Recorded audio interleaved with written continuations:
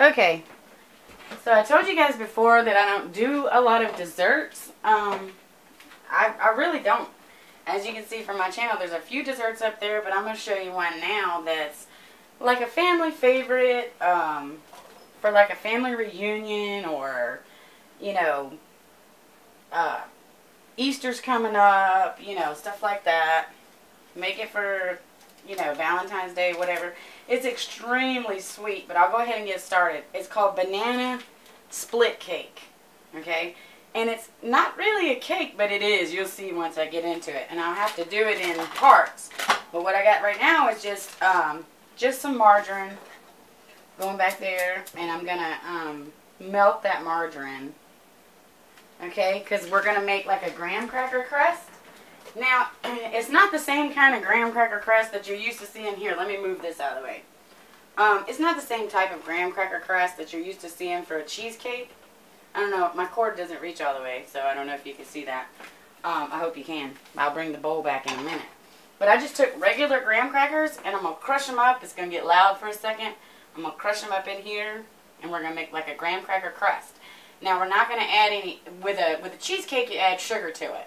With this one, you're not going to add sugar to it, and you'll see why, because there's going to be enough sugar to go around. Okay, so I'm going to go ahead and grind this up. It's going to get loud for a second.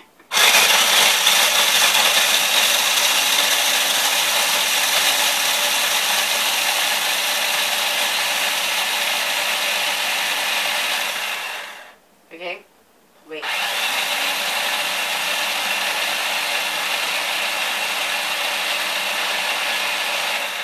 Now, you want to chop up those graham crackers to where they're like powdery, okay? Because we're making a graham cracker crust. And what I'm going to do is take it like this, because it doesn't chop up very, it's a small chopper. It's not like a food processor or nothing. It's just a small little chopper. I'm sure you have one like it at home. Now look, you want to make sure there's 2 cups. That's not exactly 2 cups. So I'm going to grind up some more graham crackers. Because they won't all fit in their hole, so, you know, put the blade back in. Now, just kind of break up the graham crackers like this. Kind of break them up and throw them in your little chopper. And this is the whole pack of graham crackers. Minus maybe one that I ate, okay? I won't lie. Okay?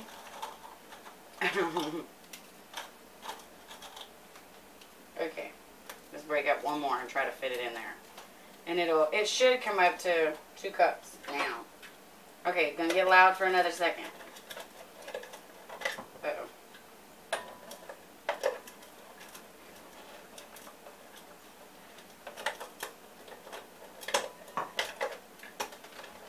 Alright. Well, I stuffed too many in there. Here, let's take a few out. And then we can add more to it in a minute. Okay.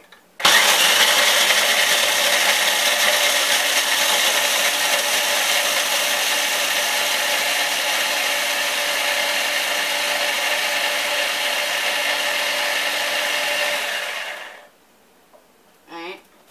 Now I'm going to add a few more graham crackers in there, just to kind of chop them all up. That way it doesn't take forever.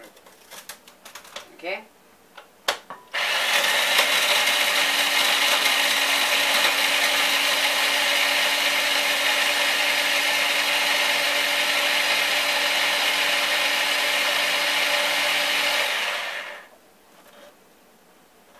Okay, now that should be about 2 cups. If not, we'll crush up some more. But I think this is the whole first top layer. This is the whole first top layer of graham crackers. When you open the box, you have it comes in a package there, and this is the whole first top layer. That's 1 cup. All right, so I'm gonna have to grind up some more to make it 2 cups. Okay, and all we're gonna add to it to make it your graham cracker crust is butter, because like I said, you know, it's already gonna have enough sugar in this dessert to go around. So it's gonna be 1 whole package like this, okay, of graham crackers, and then maybe another half a pack to make 2 cups. I'm gonna turn that butter off because it's probably good and melted. But you're gonna grind it up to like a powder. for your graham cracker crust. And you're going to do it layers for this banana split cake in a 9 by 13 inch pan. I don't know how to make it like smaller, okay, so it makes a lot. So if you want to make it for like I said, a family reunion, it's good. It's good for all kinds of occasions. It's good to just have for after dinner. That's what we're doing it for. Okay, it's going to get loud.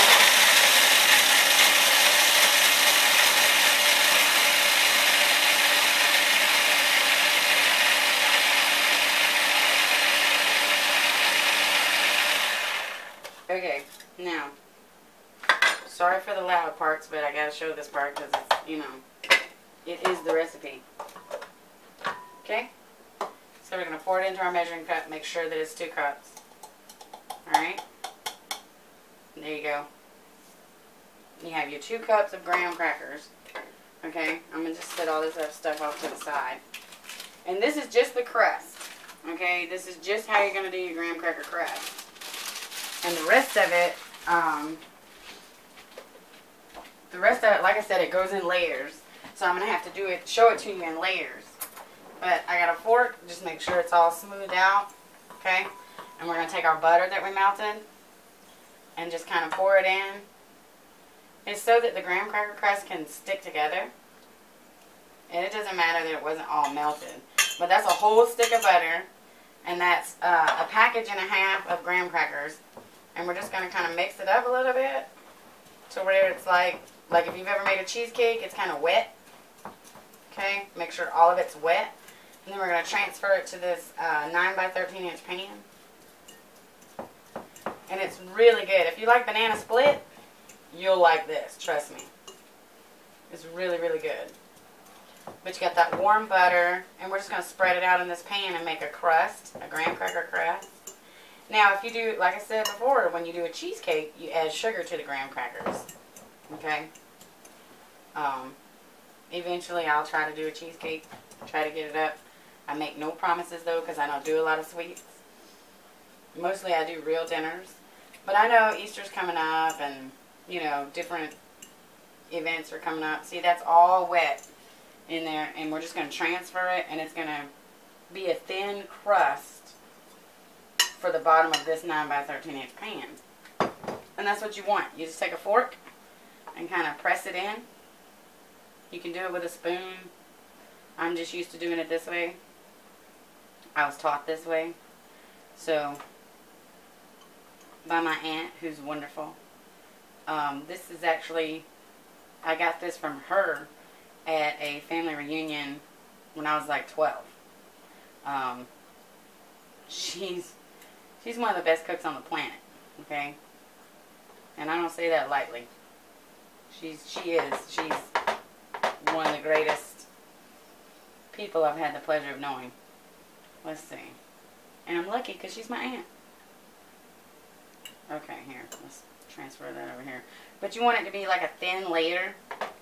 You don't want it to be very thick. You want it to be a thin graham cracker crust layer. And then I'm going to finish doing this, and I'll come back and show you the second layer and how this spreads out, okay? Okay, so we got our graham cracker crust pressed in here, and what I did at the end was to get rid of those little fork marks. If you want to, you can take a spoon, the backside of a spoon, and kind of pat it like that. Okay? And this is a easy recipe, and anytime that it's made at like a family reunion and everything, it's gone. I mean, people just, it's gone. So I know that it's good, but we're going to show you the next layer that's going to go in here. I need a different spoon. There. Got a different spoon here. The next layer is a little bit more complicated, okay? We're going to take regular unsalted butter that I've set out here. It's room temperature, okay? 2 sticks of butter that's room temperature. Your graham cracker crust is your first layer. You just press it in and leave it alone, okay? and start working on your second layer. But don't get rid of your chopper. Just wash up your chopper because you're going to need it again. Okay? But right now you need a mixer. And you're going to need your 2 sticks of butter. And you're going to need 2 cups of powdered sugar. Okay? So that's why you don't need any sugar in your graham cracker crust. I told you there's a reason you don't need it. So this is the reason that you don't need it. You want to take your 2 cups of powdered sugar. Okay? That's 1 cup of powdered sugar. We're going to take another cup of powdered sugar here. Whoop. Oh, oh, oh. Okay. Now, I didn't want to spill it everywhere, but you got 2 cups of powdered sugar, 2 sticks of butter, and I know that looks like a lot of butter, but this dessert makes a lot. So, and when you're done with it, you're gonna put it in the refrigerator or in the freezer. If you are taking it to a family reunion, I suggest that you would put it in the freezer, okay, and let it get kind of hard, frozen a little bit, enough to where you can still cut it, but enough to where it won't melt on you on the way to where you're going. And you might even want to stick it in a cooler. That's what we do. We put it in a cooler, and it stays not really frozen, but it stays good and cold, and that's good. You can freeze it. You can put it in the refrigerator or the freezer to kind of keep it stiffened up for you, I guess you might say. Okay, now I have 2 eggs, 2 cups of powdered sugar, and 2 sticks of regular unsalted butter. And I'm going to start mixing this, okay, and my recipe, I haven't made it in a while, my recipe says it takes a while to mix this, so I'm going to go ahead and start it. If it starts taking too long, then I'll pause the video and come back to you, okay? But I promise you won't miss nothing. But I'm going to go ahead, I'm going to add in 1 egg at a time, so it's going to get loud with the mixer. I'm going to set the mixer on it's just a hand mixer. I'm going to set it on 2 and kind of whip it.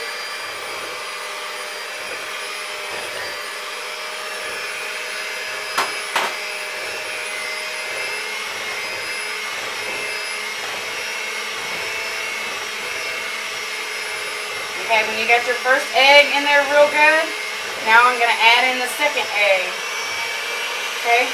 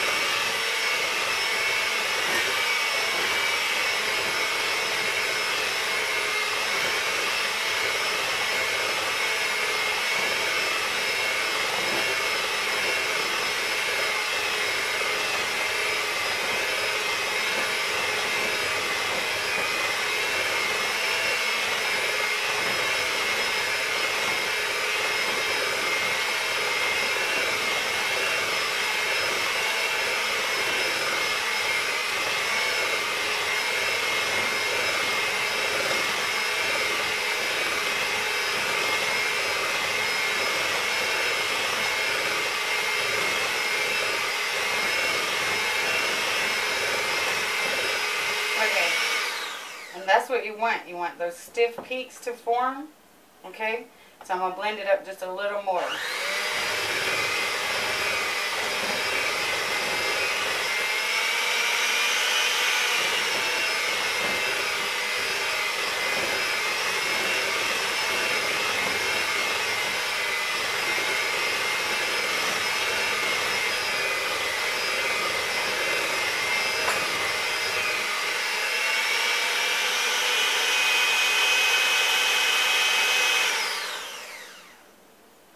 Okay, here, we need to scrape it down, because this is going to be your filling, your first part of that filling, okay? And you want it to kind of stiffen up just like that, okay?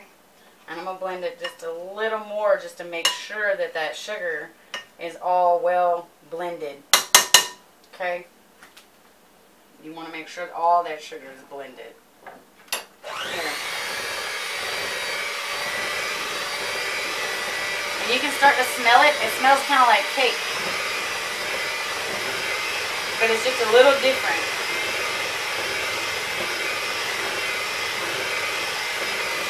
Alright.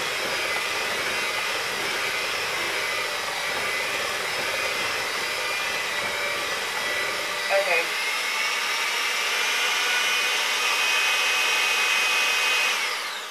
Now, that's good enough right there. Because it's all stiffened up for you. Okay? And that's what you want. You want it to form those stiff peaks with that mixer. Okay? And then this is your second layer.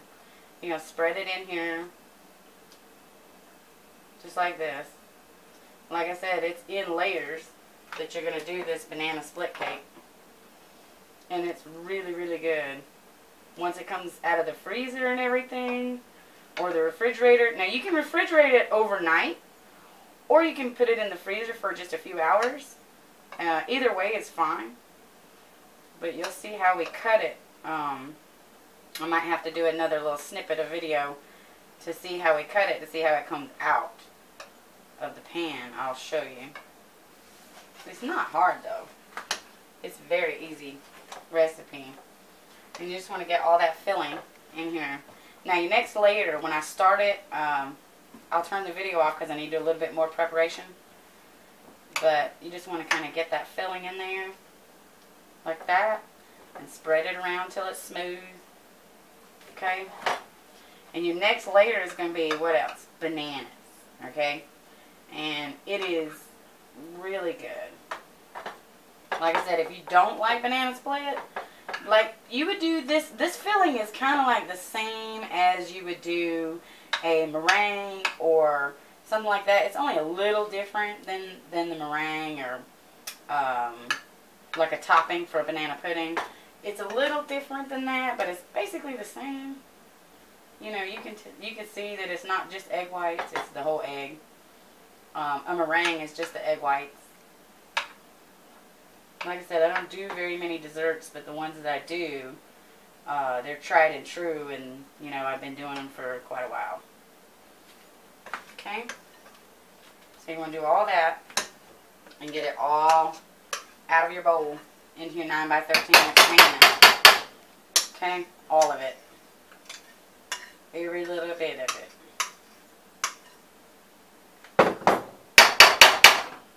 Okay? And it smells, like I said, it smells kind of like cake. I mean, it starts to smell good. It starts to make your mouth water. I'm going to flip it around like this so I can get it smoothed out here. Okay? And it doesn't matter that a little bit got on the edges. That doesn't matter all that much, you know. You kind of do want to make it pretty if you're taking it to a function, but you'll see why it doesn't matter because the next layers that you go to, you'll see why it's going to cover it up a bit and it'll be absolutely fine. But yeah, you smooth it out just like that. And that is your second layer to your banana split cake. Now, I will come back and show you the rest of the layers. You need your chopper for the other layers though. Okay? So don't forget about that. I will come back. Give me just a few seconds. Okay, so the rest of this video should go pretty fast. Wait, told you to leave your chopper out. I need to take my back. Okay, I got it back out. What I'm going to do now is I've already done, just to save some time, I've already done the bananas, and that's about 3 or 4 bananas sliced up. Okay?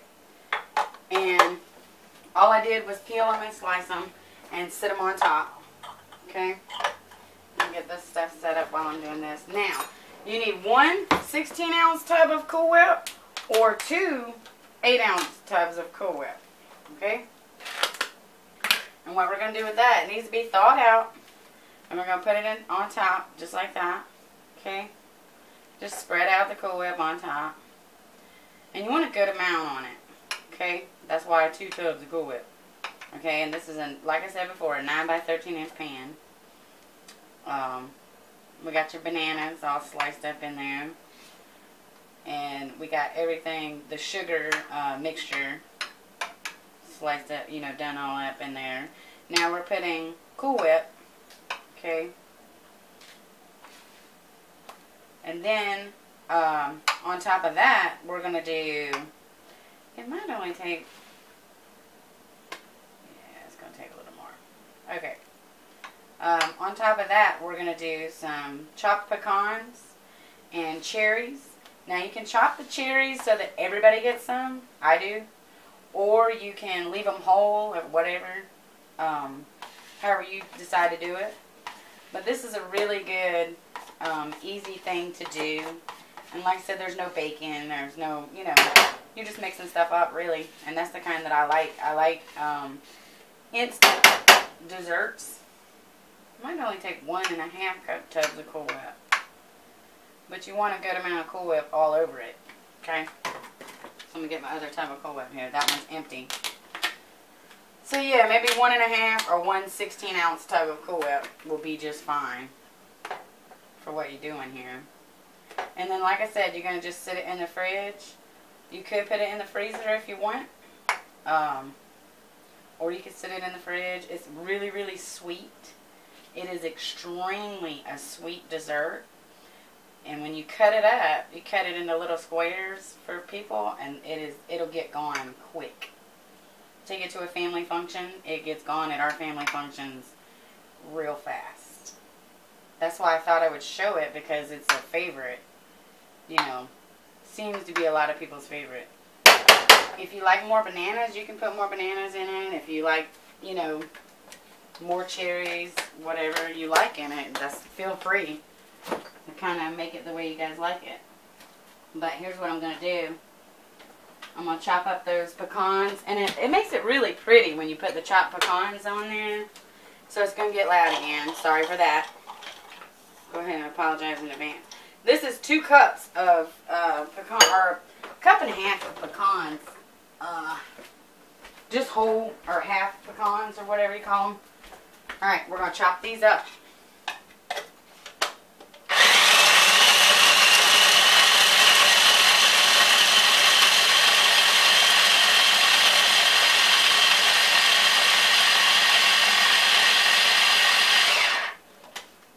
Okay, it tastes good on it though, and it makes it really pretty.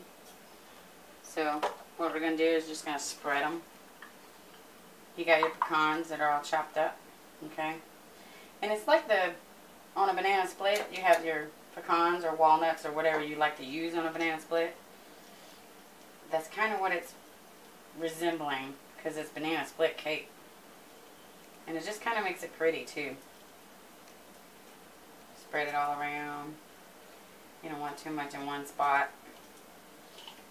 Just kind of spread it all around. Okay.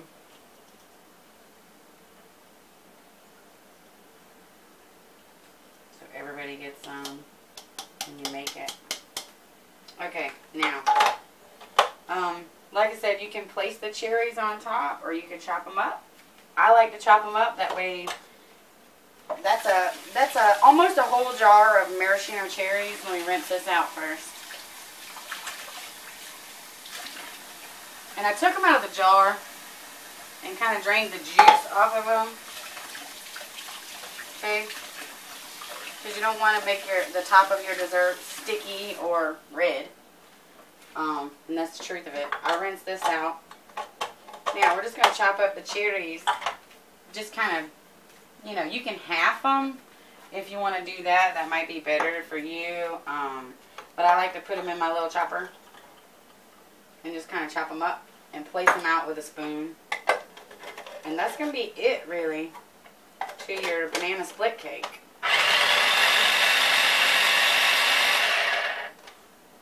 Okay.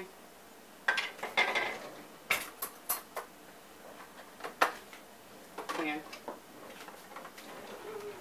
You can just spoon them out on top like that. Just cut them up. Or if you want to half them, you can half them. Or if you want to do them like this, you can do them like this. It gets more of that cherry taste in there without having to use, 5 jars of cherries. In my opinion. But if you want to use more cherries, feel free to. Go right ahead. But this is what your dessert is going to come out looking like. Okay. You just want to spread those cherries around so that everybody gets some.